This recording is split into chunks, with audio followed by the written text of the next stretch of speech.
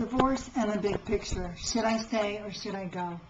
There are so many people in marriages that are thinking, you know what, I think the grass is greener on the other side.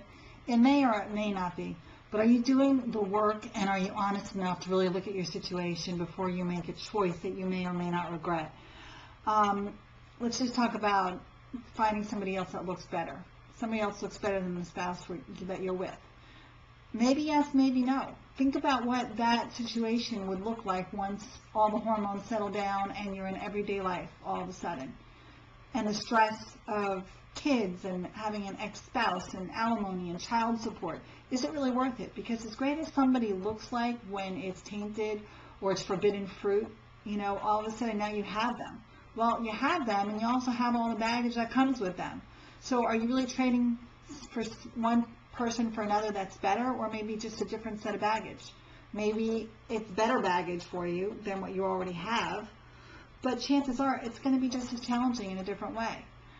And then also financially, have you done the homework to see what that whole situation is going to look like? Because if you think times are tough in this economy with two people in the same house in a nuclear family, think about what that looks like when you break up a family. Now you have two people living in separate homes, having to take care of themselves with children in the middle. It's even more expensive and more costly. So, you know, it's not going to get any easier financially. Is it really worth it? Or maybe you can try to make things happen in your own backyard and put the focus that's out there, looking around, seeing if things are better. Try and make things better at home. Make yourself better.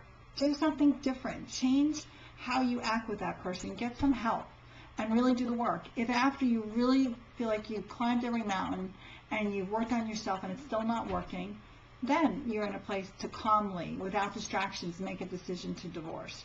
But take that time to really spend the time to look at it realistically.